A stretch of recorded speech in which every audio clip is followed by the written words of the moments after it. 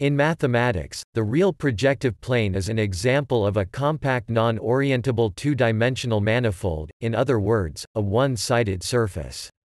It cannot be embedded in standard three-dimensional space without intersecting itself. It has basic applications to geometry, since the common construction of the real projective plane is as the space of lines in R3 passing through the origin.